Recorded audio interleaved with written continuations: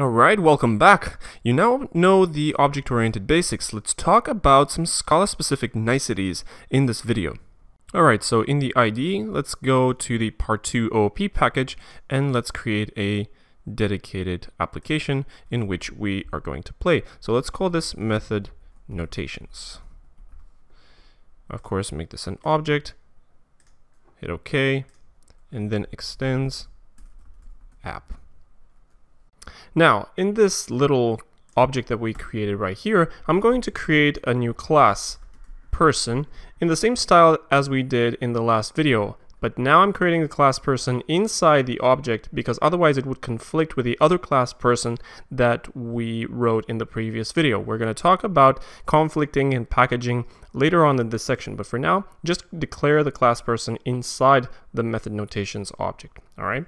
So I'm going to create a new class person with two parameters, with a name, which is a string. I'm going to make this member, that is a field, that is, I'm going to add the val keyword here, and I'm going to add a favorite movie parameter, which is also a string. I created this little class person as you see it here because I want to show you some really cool Scala features that make Scala resemble natural language much more so than other programming languages. So bear with me here. I'm going to define a method inside the person class here called likes, and I'm going to pass it a movie, which is a string, and this guy will return a boolean. And its implementation is going to be very simple. We're just going to say that this person likes the movie if the movie equals favorite movie. Okay. Otherwise, this person will not like the movie. The implementation itself doesn't matter all that much because I want to show you something. So let's define a value here. Let's call this Mary. And we're going to instantiate the person class that we wrote here, person. And let's give Mary the name Mary with a capital M. And as the favorite movie, we're going to pass in, say, Inception. Nice movie. And let's print the statement that, or the expression that Mary likes Inception. Of course, this will evaluate to true. So let's right-click and run. And as we expected, the value true is printed to the console. But here's what I'm about to write. So instead of Mary.likes Inception, I'm going to supply a different way of calling the likes method. Here's how it goes. Mary space likes space Inception. These two expressions, Mary.likes Inception and Mary space likes space Inception, are equivalent. But how cool is that? Mary likes Inception. This is so natural language. This is called infix notation or operator notation. And it only works with methods which have only one parameter. So object.method with the single parameter can be replaced with the expression object method parameter, just like that. So, first takeaway is that methods with a single parameter can be called in this infix notation style. Now, the term infix or operator notation is actually pretty intentional because what I'm about to talk right now is operators in Scala. Now, I put operators in between quotes and you'll understand what this means in a second. But before that, let's just create another fun method in the class person, saying, for example, that this person is hanging out with another person. So let's just define a method called hangoutWith. And this method will receive another person as a parameter.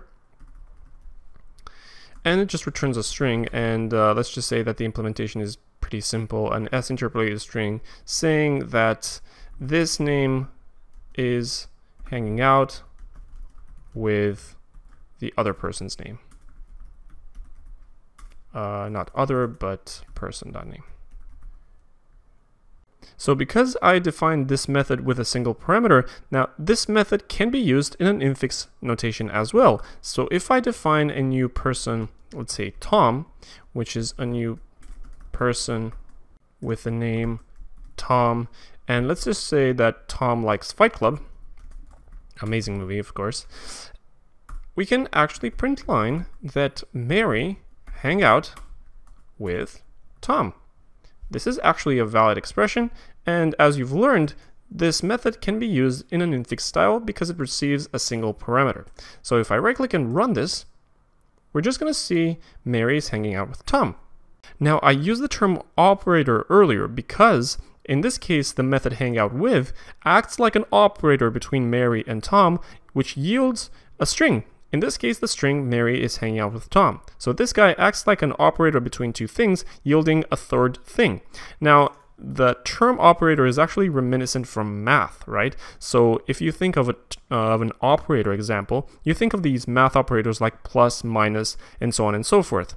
Now, the thing is that Scala actually has an extremely permissive method naming scheme. So if I actually rename this method to have the name and or plus, that's actually a valid method. So if I say Mary plus Tom, that's actually calling the method called plus in the class person. This is super cool, and this is what makes Scala extremely enjoyable to work with because it gives you such freedom to name your methods as you want. Where in other languages, the characters like plus or hash or dollar or ampersand are actually reserved. In Scala, they're not, at least for methods. So if I define a method called plus, that's actually a valid method.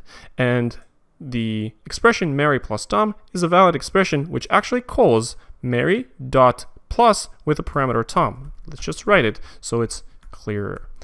Mary dot plus with parameter Tom. That's actually a valid expression. Now, at this point, you probably are wondering, and I'm here to dispel any mystery, that the plus operators between numbers are actually methods as well. So if I say print line 1 plus 2, that's the same as printing 1 dot plus with parameter 2.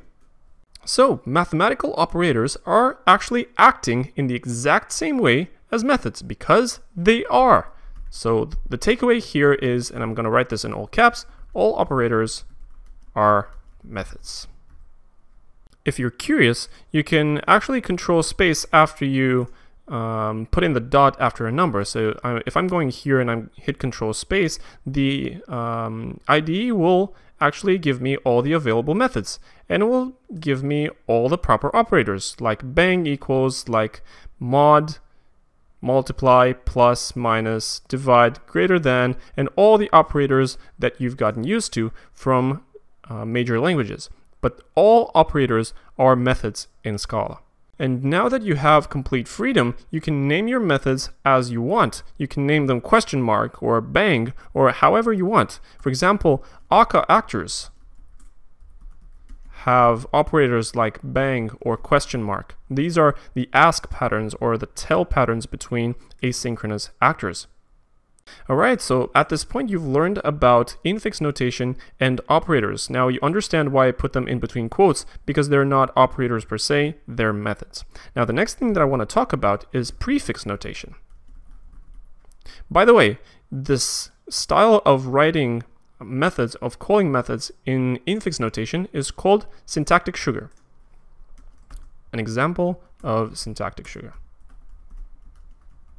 Syntactic sugars are nicer ways of writing code that are equivalent to more complex or more cumbersome ways of writing code. So the syntactic sugar is more resemblant of natural language, and Scala offers this kind of syntactic sugar for methods with single parameters, but there's more.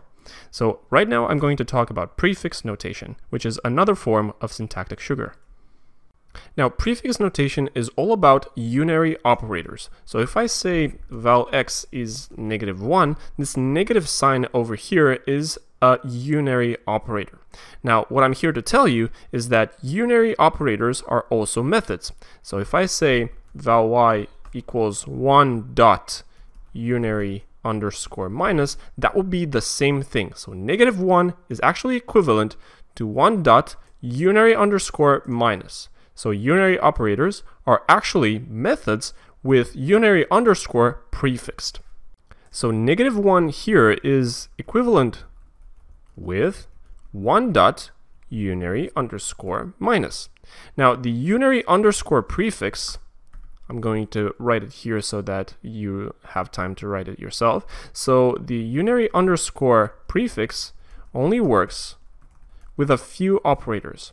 So it works with minus, plus, tilde, and the bang operator.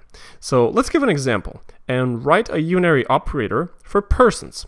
So say, for example, I write a unary underscore bang operator for persons that actually, let's say it returns a string and says an exclamation or something like that. The implementation is not really important. So I define a method called unary underscore bang. This naming is very important. And I'm going to put a space here, and I'm going to say it returns a string. Now, the reason I put in a space before the colon of the return type is that if I don't put in a space, then the compiler will think that this colon will be part of the method name. So be very careful right over here and put in a space between the name of the method and the colon for the return type. All right? So let's say that this unary bang operator says an s-interpolated string with $name, what the heck? Like an exclamation or something like that. We don't really care about the implementation, but we only care that this method returns something.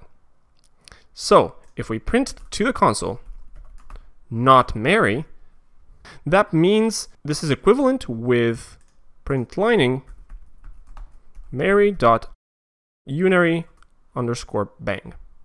So because these two expressions are equivalent, if I go ahead and run this, I'm going to see the same strings printed to the console, which is exactly what happens. All right, so you've learned another form of syntactic sugar with prefix notation. This is pretty cool. Note again that this unary underscore scheme only works with these four operators, plus, minus, tilde, and bang. All right. Now, next thing I want to talk to you about is, you probably have the intuition already, postfix notation. We've talked about infix, we've talked about prefix, let's talk about postfix. So this one is pretty simple. I'm going to go ahead in the class person and add a little method called isAlive. A very simple method that returns a boolean. And let's just consider the implementation to be true. We don't really care about the actual implementation. We only care about this function signature. That is, the function does not receive any parameters.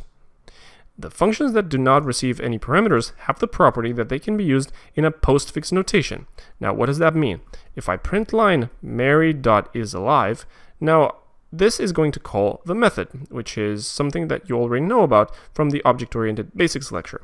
But an equivalent way of writing this, again, in a syntactic sugary way, would be to say Mary space is alive.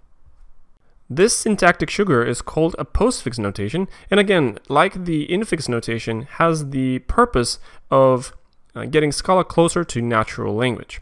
But this is rarely used in practice because the only difference is the difference between a dot and a space. And in practice, we often use the dot notation, this one, because the space notation, the postfix notation, can introduce potential ambiguities when reading the code, not to the compiler, but to us as humans. If you do want to use it, postfix operator notation is only available to methods without parameters. Alright, so you've learned about postfix notation, which is something very simple.